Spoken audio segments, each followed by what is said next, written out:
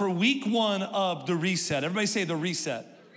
There's something about reset. You know, the word renew in Isaiah chapter 41 talks about a new strength that we have access to, but there's a renewed side of walking with the Lord that we get to encounter. There's a new beginning, and there's a reset. There's a start again, a do-over. And there's something about the reset. If there's an issue with your phone, they encourage you before you start troubleshooting and doing anything to do a hard reset.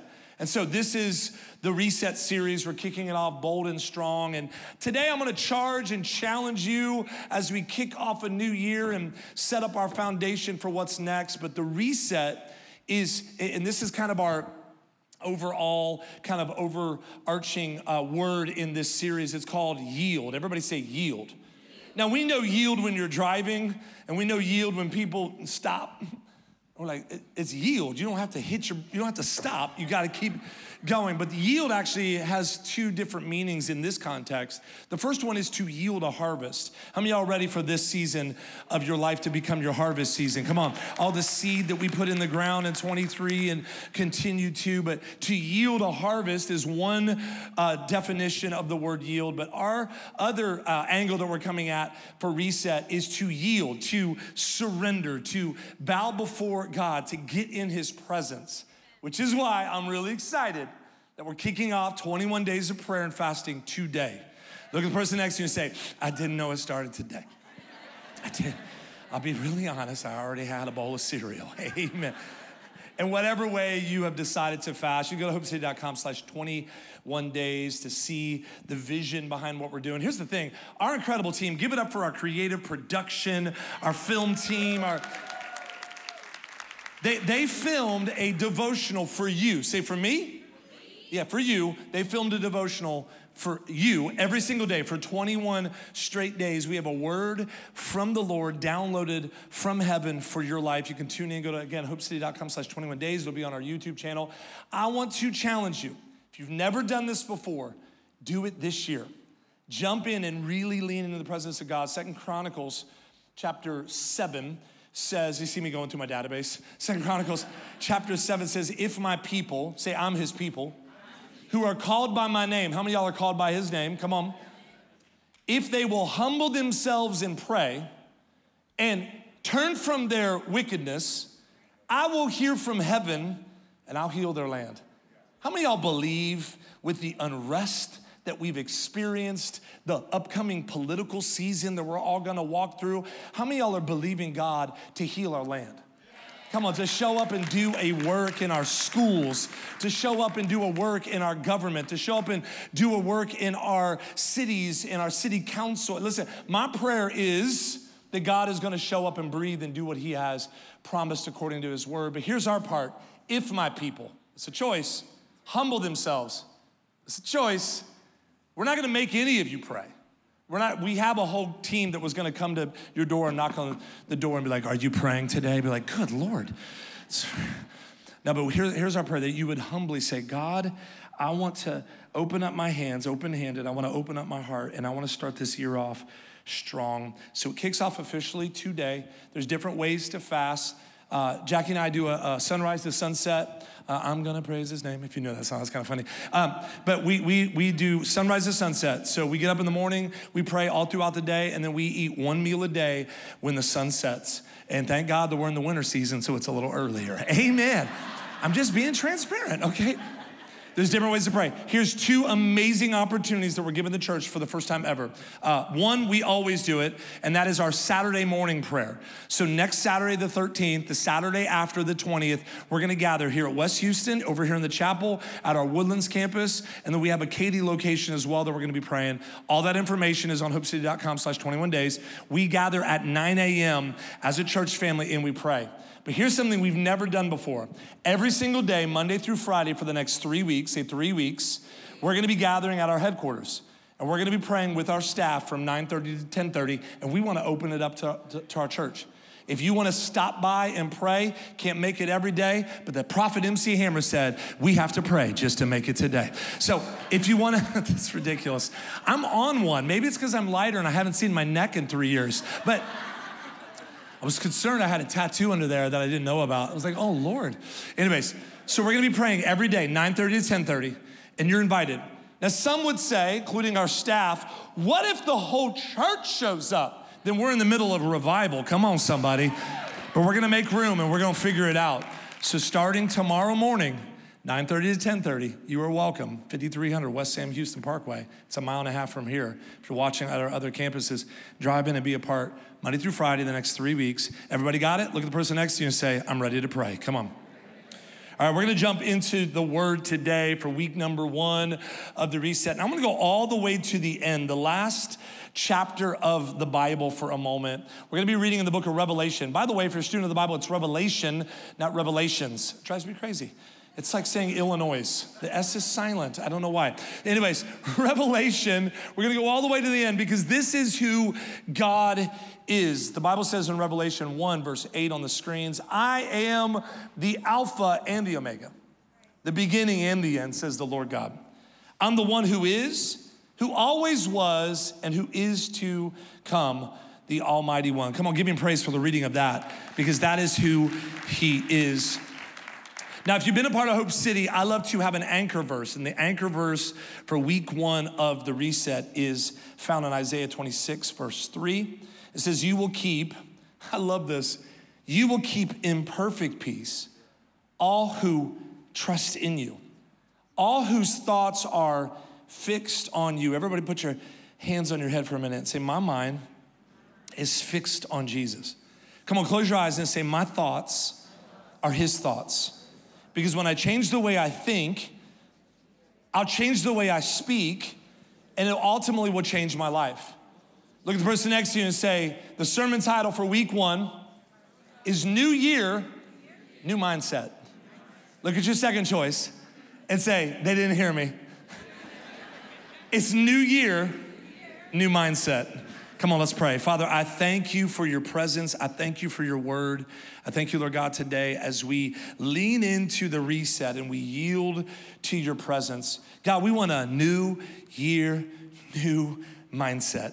New year, new mindset. We don't want to carry the old way of thinking, the toxicity, the things that have once held us captive and bound. We want to lay all that at your feet and ask God to give us a mind to understand today, ears to hear you, most importantly, a heart ready to receive. Shout amen if you receive it. The legend, Smith Wigglesworth said, the devil knows if he can capture your thought life, he has won a mighty victory over you.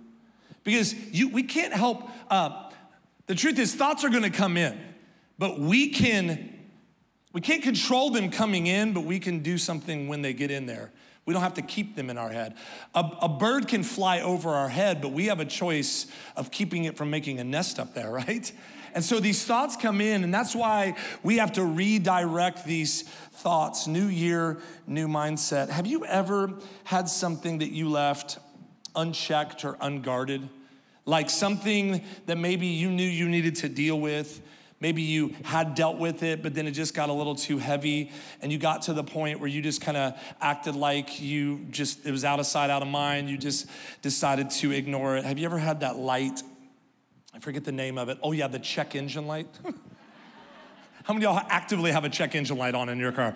Okay, how many of y'all are literally consistently ignoring it? Like you're like, how many of y'all have gone so far as to like put something up to block it?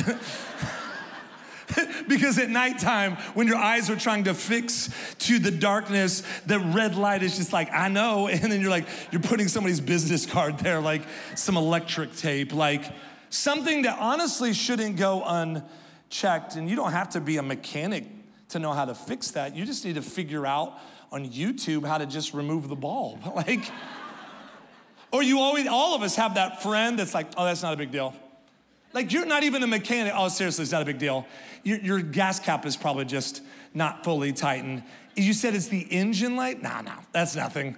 All right, let's go. Out you drive. You know what I mean? That's how confident I am that your car is gonna make it and your engine is literally falling apart. So before Pastor Jackie and I stepped into the role of pastoring, for those of you who don't know our journey, we used to travel literally all over the world, internationally and nationally. We would travel and do music evangelism. We were preaching the gospel, and we ended up traveling and living about 200 days a year in a bus. Some of you are like, that's my dream, until you do it. Ooh. The Flying J's and those truck stops are glamorous about twice, amen.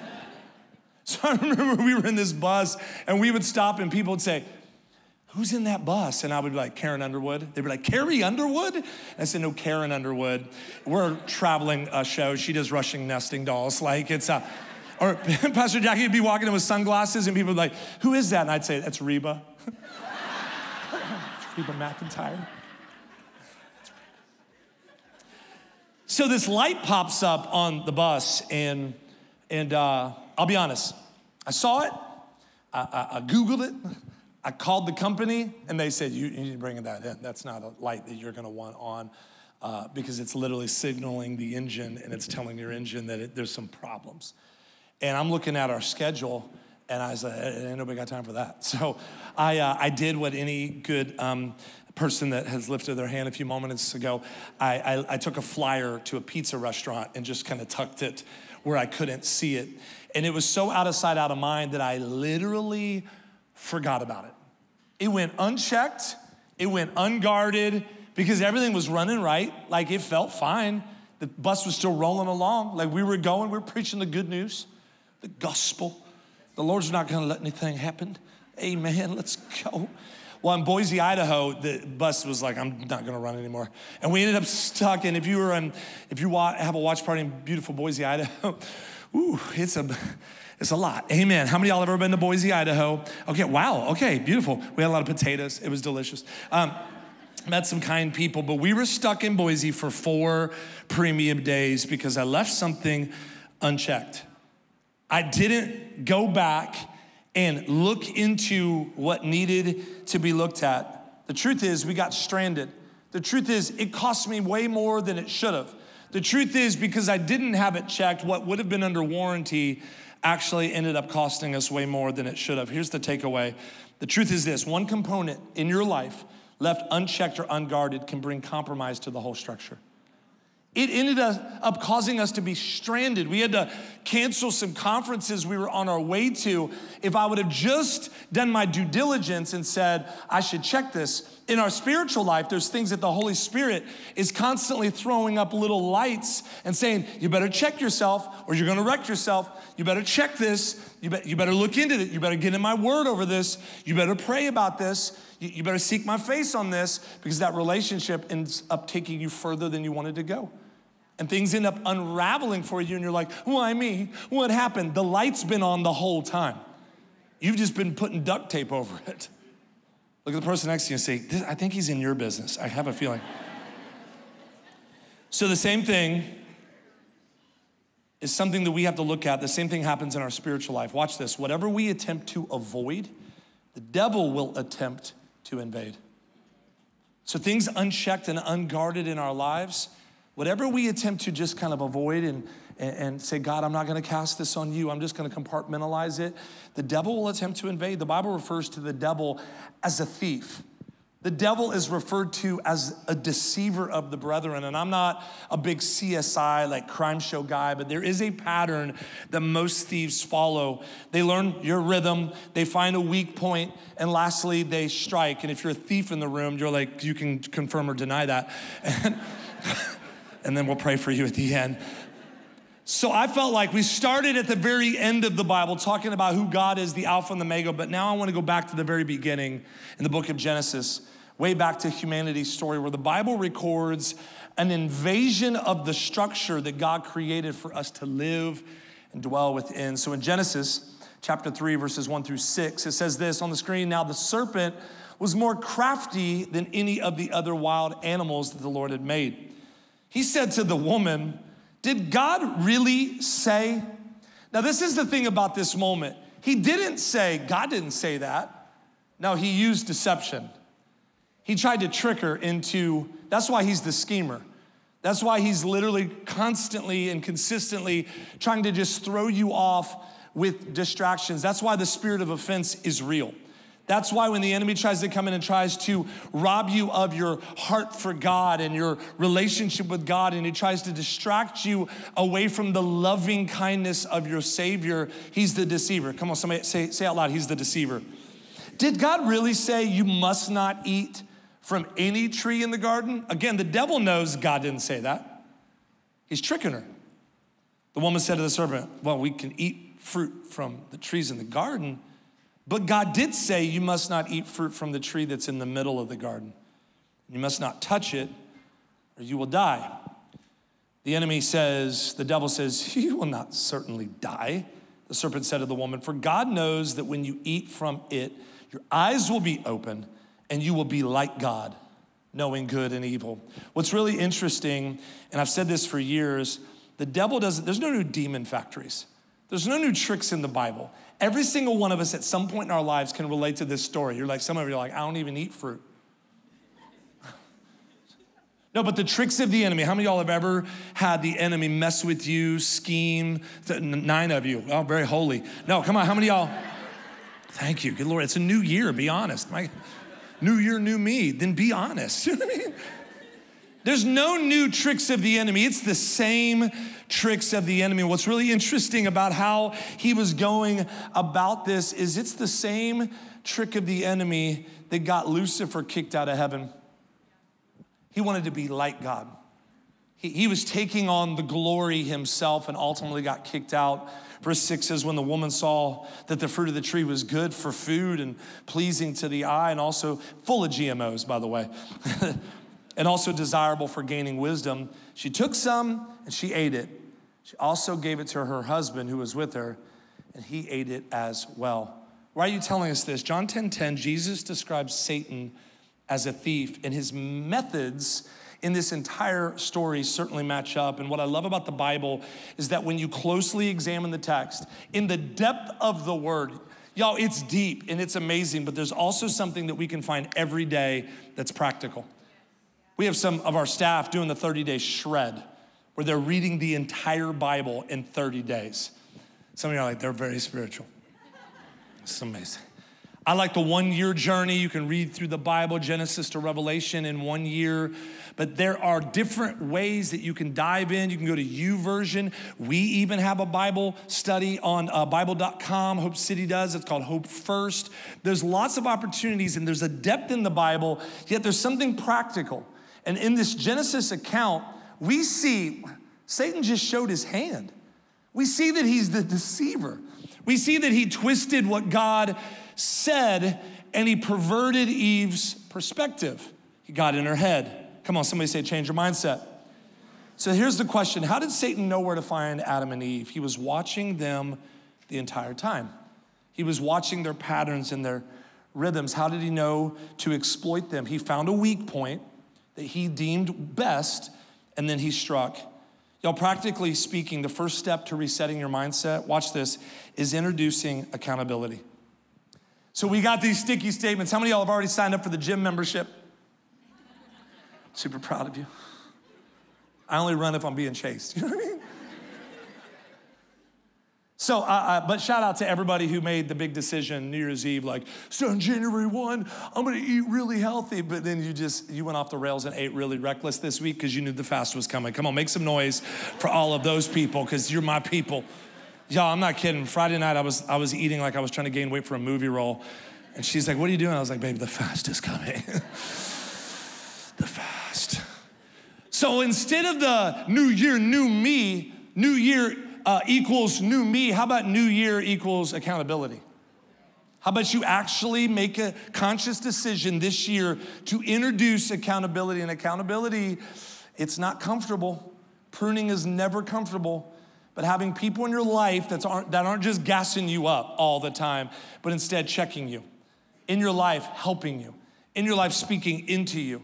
We say this all the time. You need people pouring into you. You need to be pouring into others, and you need to have brothers and sisters that are standing with you, lifting your arms, and vice versa. New year accountability. James 5:16 says it this way. Therefore, confess your sins to each other and pray for each other that you may be healed. because the prayer of a righteous person is powerful and effective. I've said this for years, but blind spots are called blind spots for a reason, because you can't see them. I didn't know that was a blind spot, because you can't see it. Blind spots are blind spots. That's why when you introduce trusted voices in your life, you eliminate the footholds for the enemy to exploit. Another way for us to guard our hearts and our minds is through removing contaminants.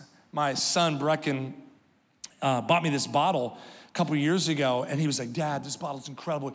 You can literally dip it in the grossest creeks, and then you can drink the water. There's a filter in the bottle. I was like, this is amazing. He's like, you could dip it in, you could just pour it, just pull it. It didn't matter how gross the water is. If you're like in the middle of nowhere and you're like, I need water, you can just, and it filters it. And I'm telling you, the quality is amazing. I'm looking over this bottle, it's lab tested.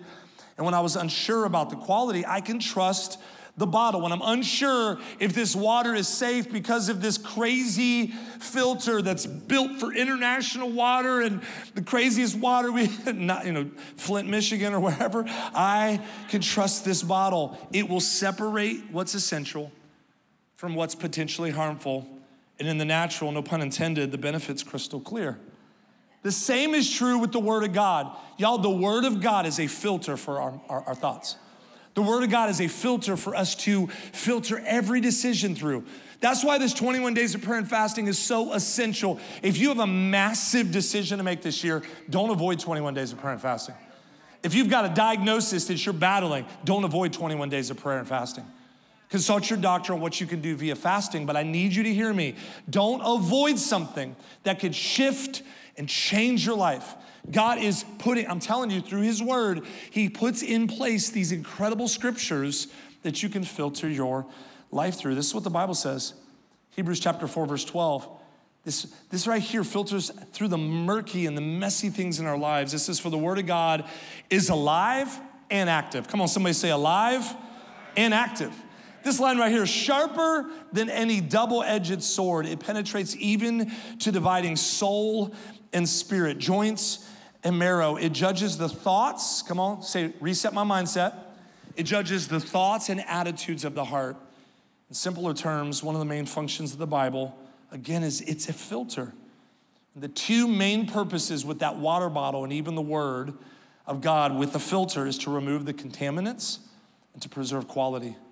So where do these contaminants come from? Y'all, we live in a fallen world. It started all the way back through Adam and Eve's sin that we just read about. And because of that choice, we live in a fallen world full of toxicity and chaos. We live in a fallen world where we can access darkness on our phones and the internet, and we are subject to it, and our young people are subject to it, and they're being introduced more and more to it. I said this last year, but what happens is when we're not filtering our lives through the Word, we get comfortable around tables that Jesus would want to flip over.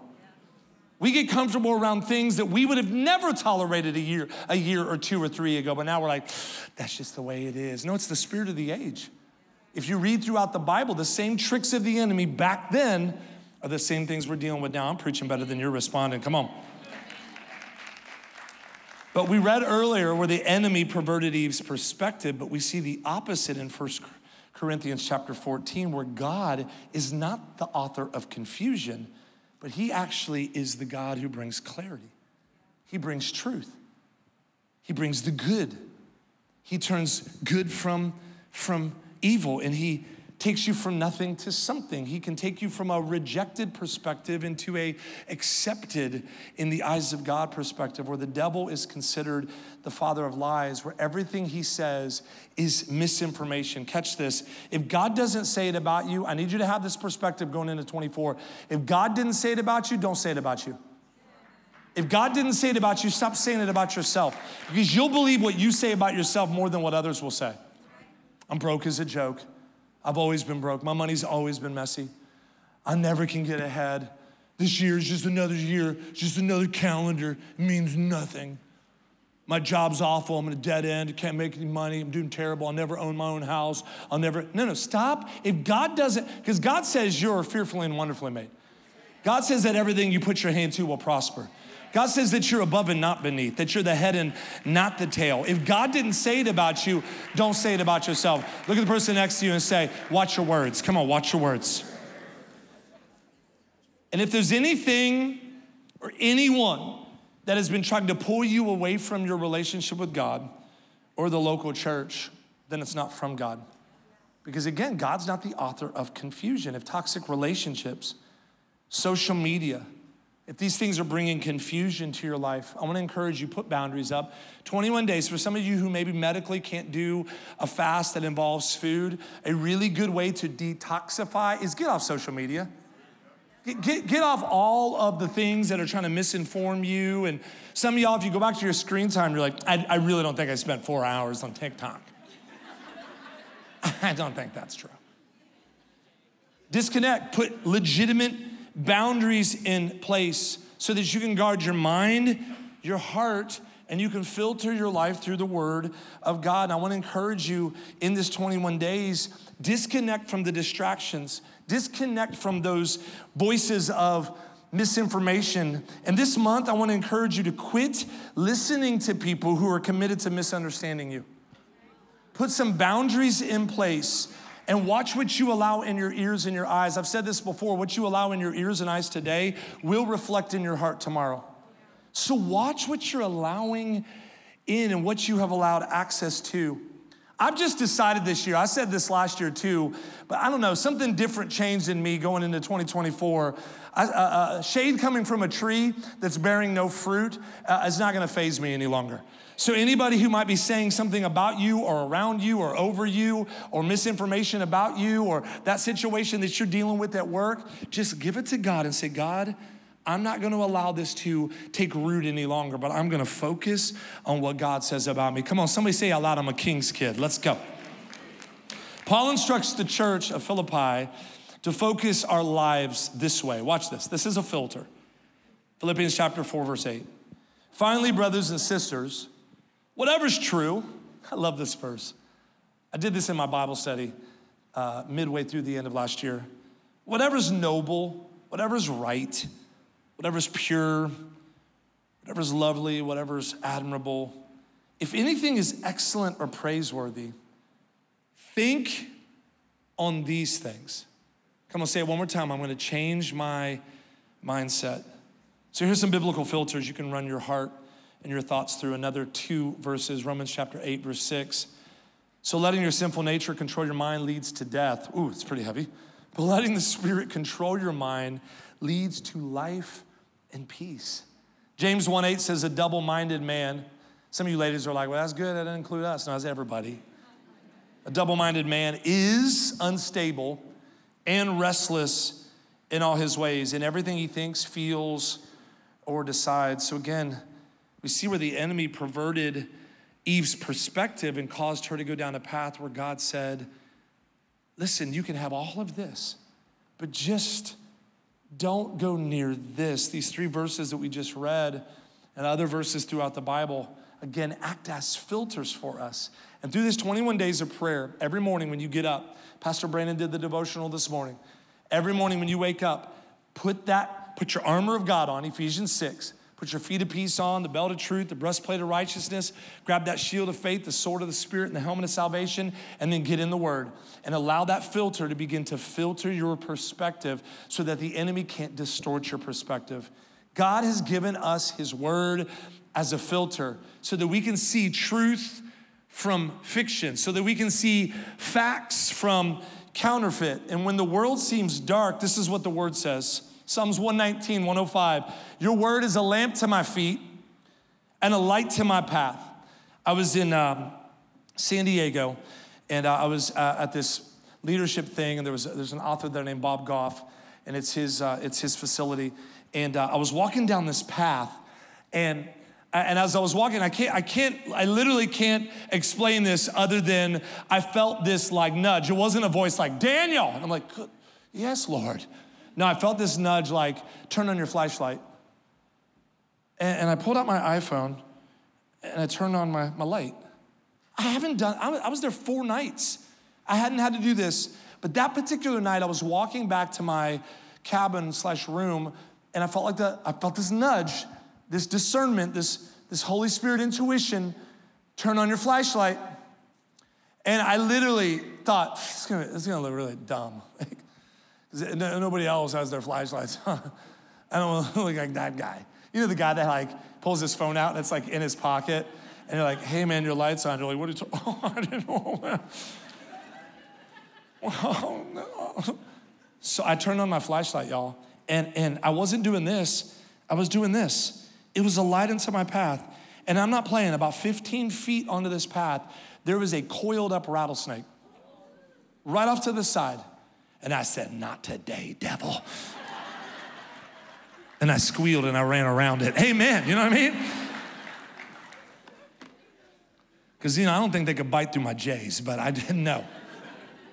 But the Lord is like, hey, if you have been living in the dark, if you maybe all of 23 felt like you were in the shadows and there was a heaviness, apply the word of God to your life and allow it to be a lamp to your feet. Allow it to be a light to your path.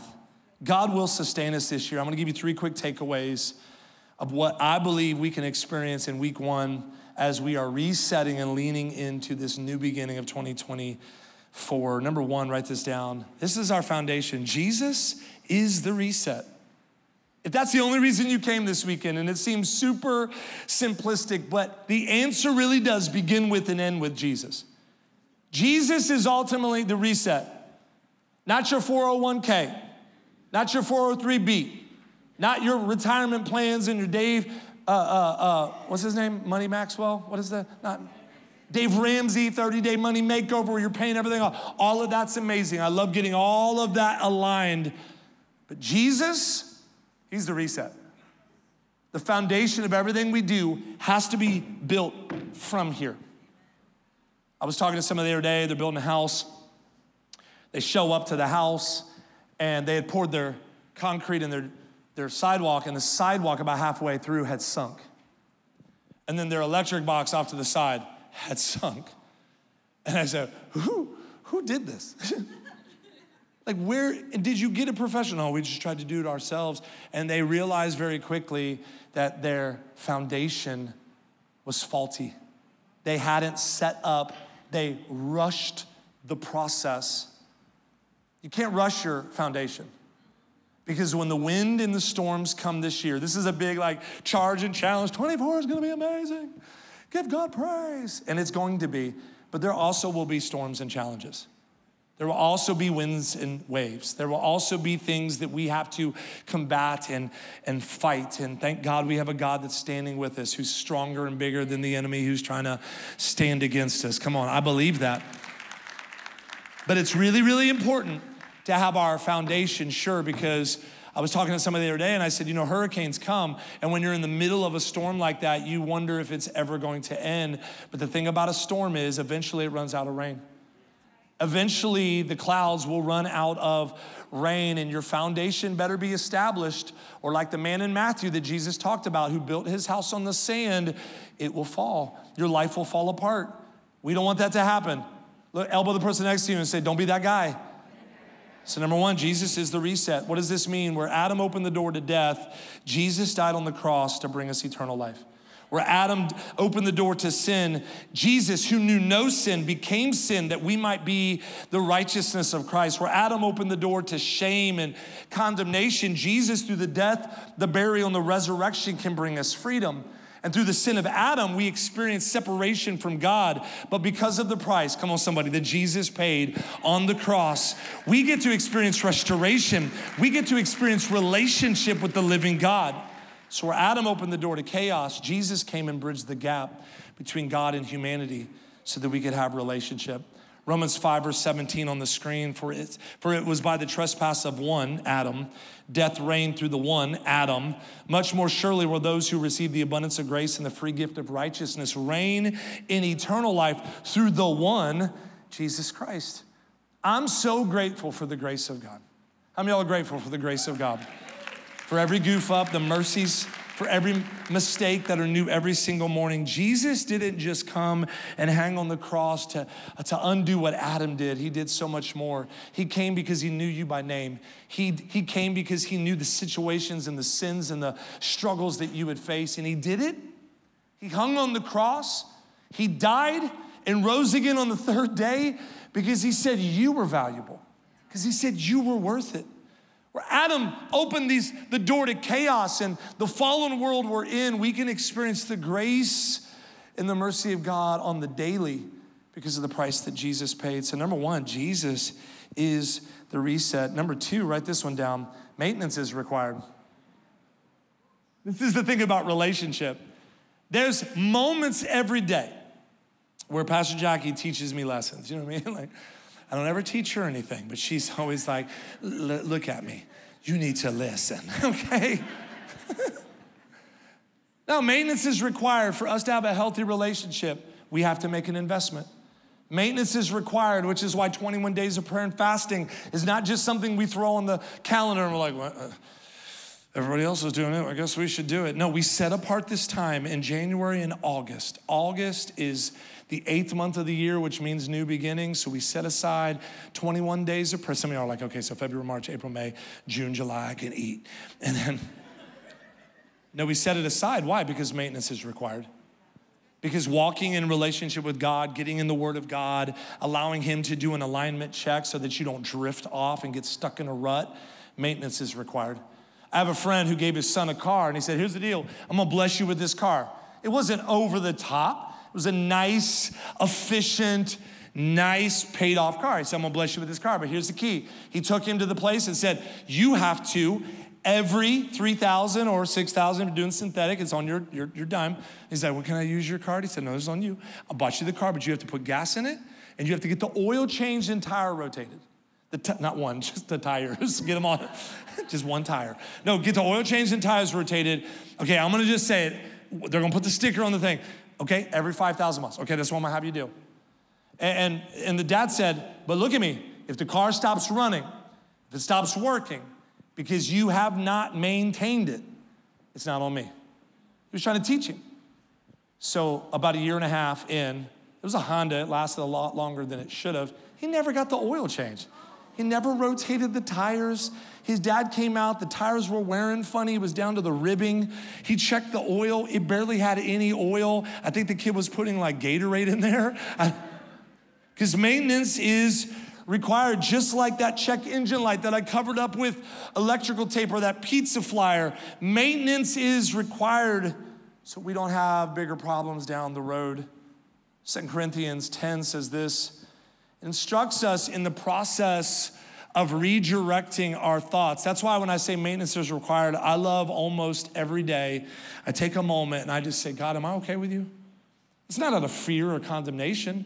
I just say, is there anything that's blocking my ability to hear your voice right now? Because if there is, I need you to take it. Open-handed, I'm gonna cast my cares on you. John chapter 3, verse 30. I need you to increase, become more as I decrease. 2024, I want more of you and less of me. 2024, I need more. Come on, somebody.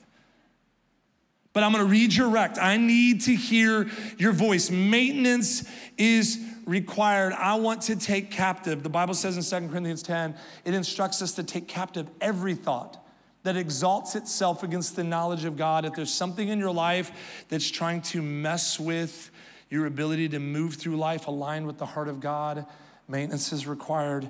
Proverbs chapter 4, verse 23 on the screen says, guard your heart above all else, for it determines the course of your life. How many of y'all have ever had your heart broken? You know what it's like in the natural. You know what it's like to open the door to something that you know, oh, I shouldn't have done that. A toxic decision, a toxic ideology, something that has been drawing you away. You have to get back in the presence of God and say, God, this is a new year, and open-handed, I'm gonna shift my mindset in my heart to guard my heart above all else, because I want my life to be synced with your heart. 21 days of prayer and fasting. I'm gonna say it one more time. This is my last infomercial pitch. Well, I'll do it one more time, actually, again at the end. Join us this week. Join us this next Saturday.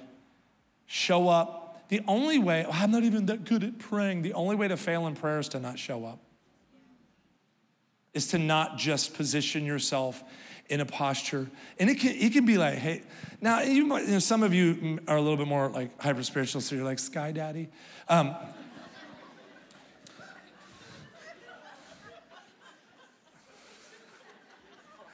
Told you I was punchy. I don't know what it is.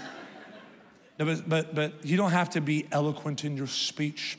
You don't have to pray in King James Version. No, it's as simple as, hey, Lord, it's me. I know you know it's me. You shaped and molded me in Genesis 1:27 in my mom's womb. And you see my faults. You see my struggles. You see my compartmentalized pain.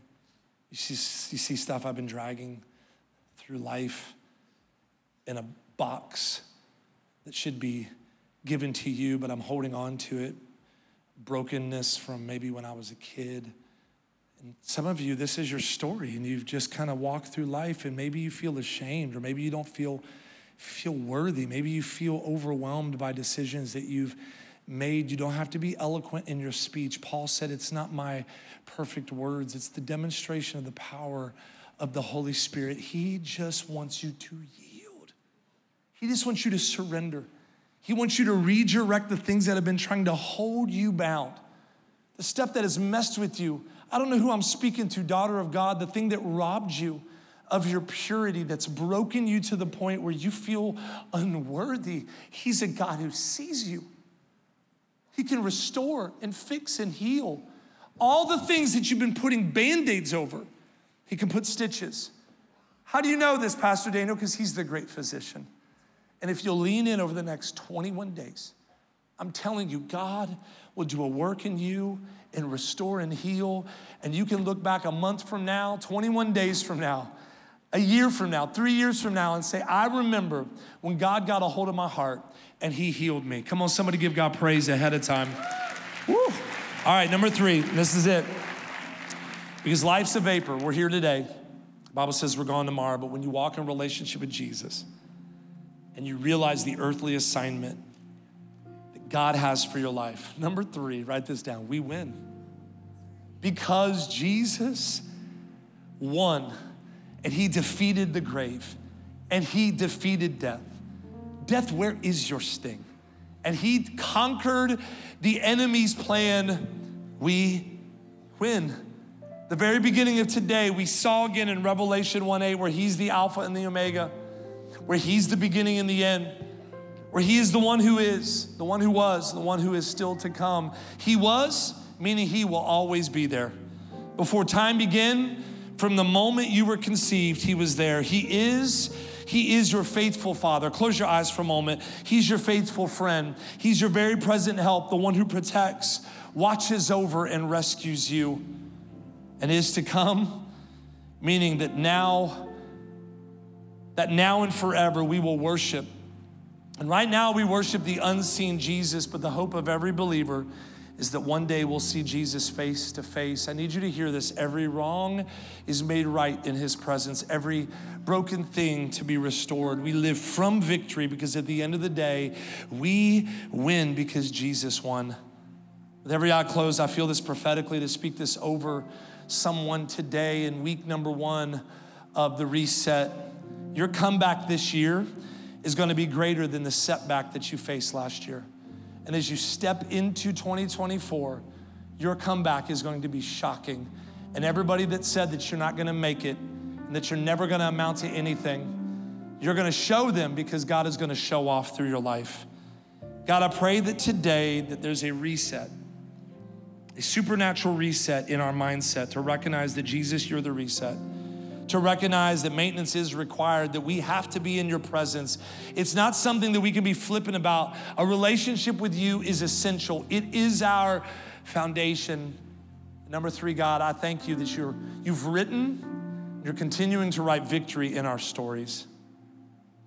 God, I pray today that every single person with confidence will move forward, not being drawn back to their past, not clinging to things that once were, but instead, God, we look towards where you're taking us and you're starting a new thing.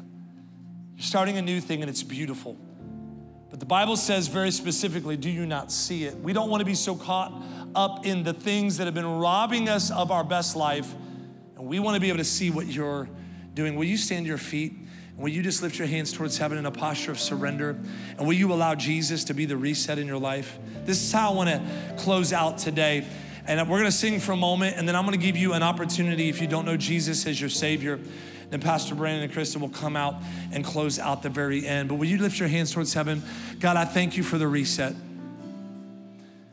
Just say this out loud. Jesus, I need a reset. I need a redo. I need you to renew areas of my life that I've been broken in. So here's my shame. Here's my struggles. Here's my frustrations. And I'm gonna have a new mindset stepping into this new year. So now right now with our hands lifted, there's a throwback song that I could not get out of my heart. I told Rodney, I said, I wanna sing this. You make all things new, yes, you make all things new, and I will follow you forward. Come on. New, make all things new, yes, you make all things new, and I will follow you forward. Come on, every voice. You make all things new, yes, you make all things new, and I will follow you forward. I believe in that you make all things new, yes, you make all things new, and I will follow you. Come on, if you know the chorus, I'm not going back, not going back, I'm moving ahead. I'm here to declare to you, my past is over in you. All things are made new. Surrender my life to Christ. I'm moving, I'm not going back. I'm moving ahead. Here to declare to you, my past is over in you. All things are made new. Surrender my life to Christ. I'm moving, and you make all things new. Say, come on, Woodlands. Come on, Katie. Say, come on, sing it like you believe it. Sing it like it's true. Shout it out, you say, you make all things new. You make all things new, and I will follow you. Come on, just the drums and the voices. Come on, lift your hands one more time. Say, you make all things new, yes, you make all things new, and I will follow you forward.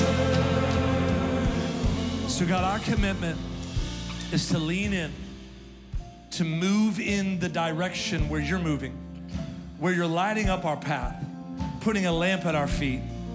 God, in our hearts, Proverbs 16:9, it says the humans will determine their course, but it's you, oh God, that will establish our steps. God, we thank you that you are ordaining and leading us this year. With your hands down just for a moment, I want to give you two opportunities as we kick off week number 1 of 2024 in the reset. The first invitation is this: Pastor Daniel, I don't know Jesus as my Savior, but I want to. That line, Jesus is the reset, I need that in my life. I need a reset. I've never given my life to Jesus, but today I want to surrender my life. Here's what we believe at Hope City, that Jesus is the way, the truth, and the life. The Bible says in Romans 10, verse 9 and 10, that when we confess with our mouth and believe in our heart that Jesus is Lord, you will be saved. Sins is thrown as far as the east as the west, never to throw it in your face again.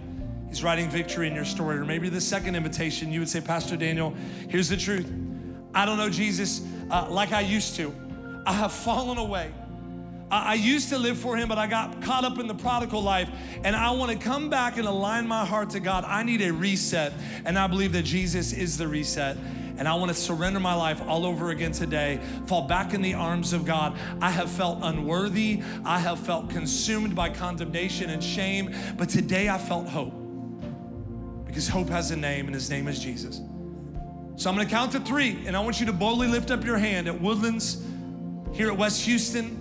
Katie, if you're watching online, just say yes to Jesus. Our team will help you there, our moderators and team. But 1, Pastor Daniel, I want to give my life to Jesus for the very first time. 2, Pastor Daniel, I need Jesus to be the reset of my life. 3, if that's you, would you lift up your hand? I'm looking all over. I see you and you. I see you and you. I see you and you and you. I see you, my friend. I see you. I see you. I see you and you. I see you. I see you in the back. I see you, my friend, right here in the middle. I see you, daughter of God. I saw you right there. I see you all the way over there. Come on, Hope City. Can we give God praise for everybody who just said you're talking about me? Okay, here's what I want to do. I want everybody to pray this prayer, because the truth is God didn't need to see your hand, but he saw your heart. So can we all pray this together? Say, Jesus, it's me. From this moment on, I'm making a decision to live for you. Here's all my sin. Here's all my shame, all my struggles. I'm asking for your forgiveness. Jesus, thank you for hanging on that cross, exchanging your life for mine, dying that day, getting up out of the grave on the 3rd day so that I could have freedom and live in peace and carry the hope of Jesus. From this moment on, I'm gonna live for you. You are my Father. You are my Savior. You are my Lord. In Jesus' name, amen.